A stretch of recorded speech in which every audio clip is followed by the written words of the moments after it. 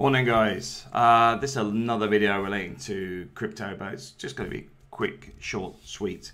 The first thing I want to say is the reason I don't really cover this too much on the channel is exactly what somebody commented yesterday. Crypto is a effing scam. Why you made 3 or 4 videos and now you're saying it's a scam, blah blah blah. Because quite simply, he didn't watch the videos. Because the last video was actually answering a question relating to somebody calling it a scam, but instead decided to swear at me, decided to just be abusive. At the same time, actually, with his comment, it showing he hadn't even bothered watching it to actually understand what I was talking about. And that's one of the big fundamental issues of trying to do stuff. And I will be honest, in the expat communities, a lot of people want to be spoon-fed. And I don't mind helping people. I don't mind pointing people in the right direction, but I'm not doing your financial advising. That's up to you. That's your own decision making. People that believe in crypto and people that don't. The debate on this, I simply would say, do what you like. There's been several people I've spoken to about crypto. And when I got into it, I said to them, have a look at it. It sort of went 50-50 then. Because a lot of people thought, Bitcoin is crypto. Bitcoin's only one of about 1,200 plus at the minute. The point being is, I'm not telling you to invest in anything. I'm not making any money off you. I'm not telling you what to do with your pension fund, your retirement fund, your savings, your earnings, or anything else. That is your decision. All I'm saying is it works for me. That's it. You know, you don't have to believe in it. You don't have to get it. You don't have to understand it. But I just want to point out that it's not all a scam. Some of the stuff out there is a scam, and the SEC and others have already told people they will hunt those people down. At the end of the day, things like BitConnect was a scam. It's a Ponzi scheme. And the thing with me is I can openly say that. You know, at the end of the day, I was telling people, it looks like a Ponzi scheme to me. But at the same time, you've got projects that are actually legitimate. You got, if you look at VeChain, VeChain is looking to combat counterfeiting. Basically, you'll be able to scan a bottle of wine, know which vineyard it's come from, the logistic transportation, all the information relating to that bottle of wine. The same would go for a Prada handbag or a pair of shoes, and there may even be a point where every transaction that's occurred on that would actually happen the same as it would with a vehicle transfer, that the information is recorded on the blockchain. Why would that add value? Well, the reality is counterfeiting is a major problem, and a lot of it actually comes from the same factories. That's the joke, because they do it. I mean, if you guys have been in the Philippines, you'll know the term overruns. Overruns is the ones that they run extra of at the factories.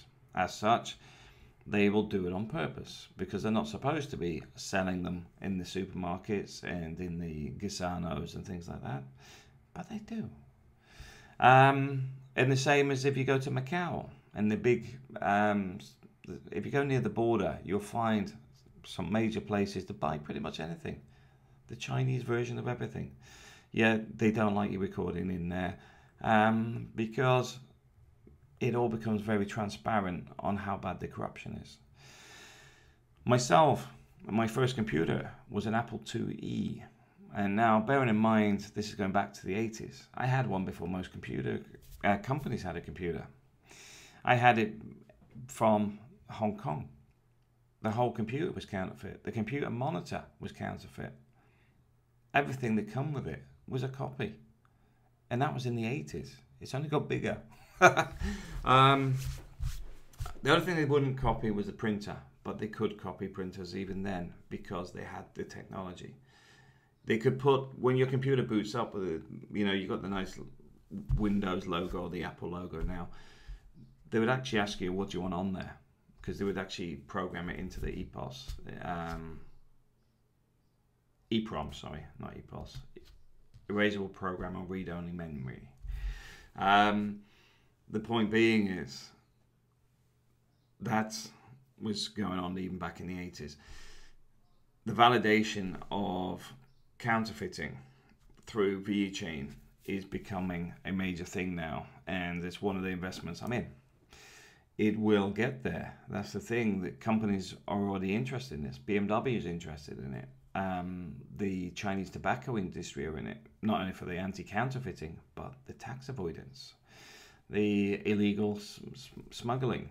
That's what they're targeting. Now, the thing with that is I could see the Chinese pushing that on alcohol as well, the next biggest market.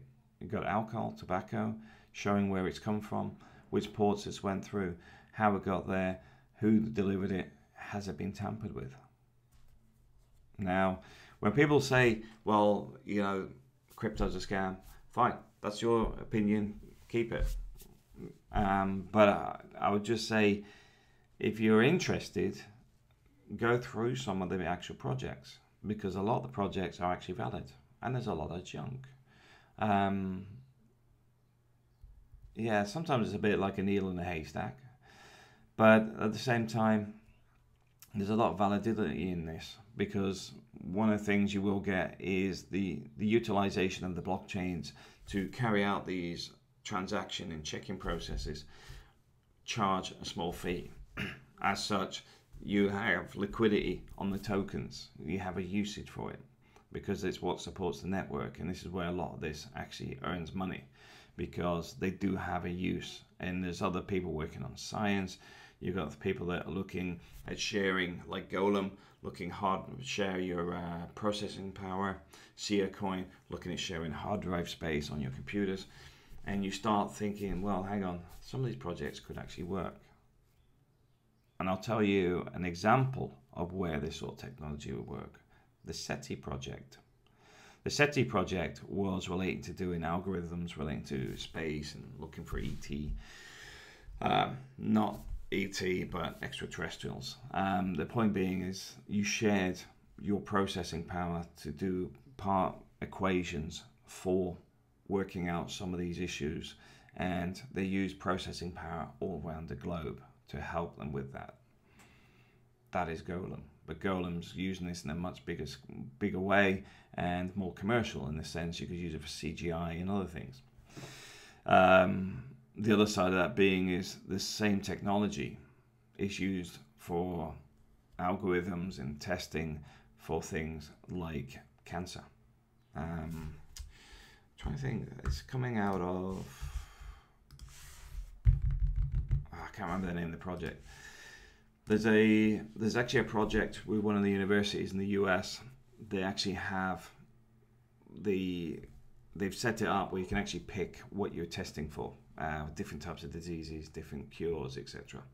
And the whole point is, this is where the crypto space will dominate, because it has the power of community. And then you've got the other side of this, where you're getting advertising rammed down your throat through Google. You've got the privacy issues with Facebook, and I'm surprised they haven't even tapped into Google to find out what they've been doing. But the whole point is, you're looking at entities that are part of the globalization and centralization of pretty much everything you've got. The crypto space is looking to combat that in different ways. Whether it's obscuring things so that your privacy is secured, whether it's people having to sell you advertising for viewing it, instead of them just randomly sending you stuff that you've already purchased. Because I mean, that's what I'll say with Facebook. I see it in Amazon, and then buy it in Amazon, then I go to Facebook, and the ads are all over telling me that I should buy this, but I just did 10 minutes ago.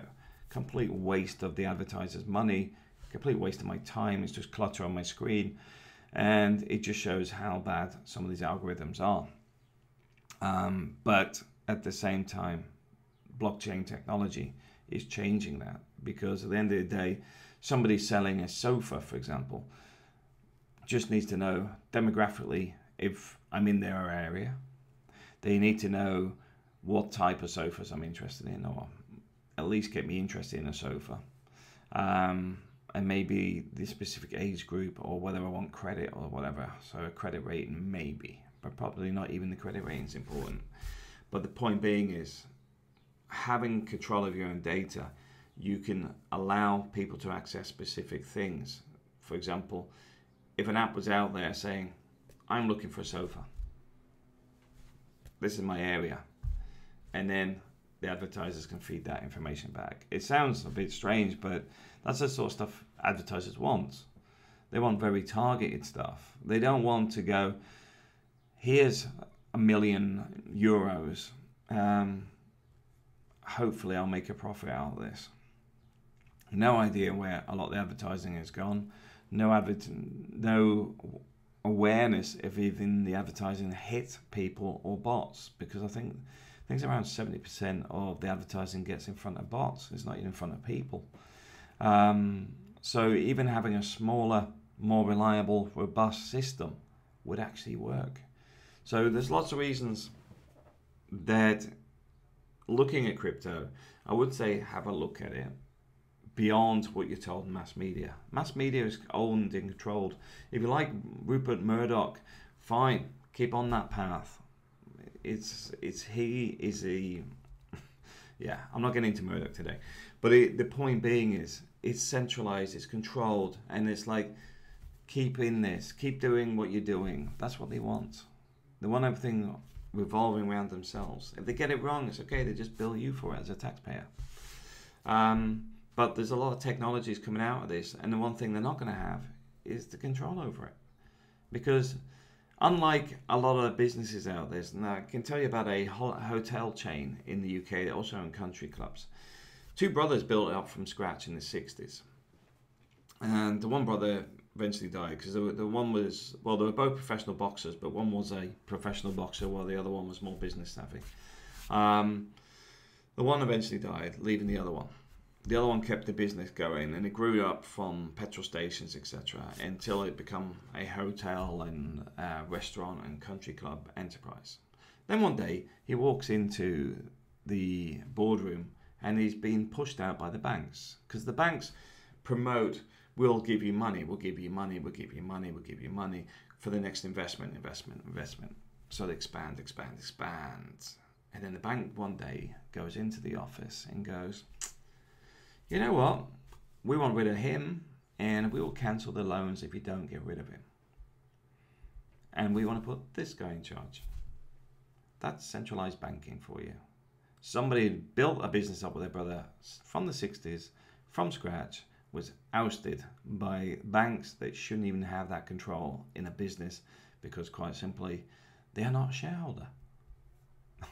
They're just lending the business the money, but they did it.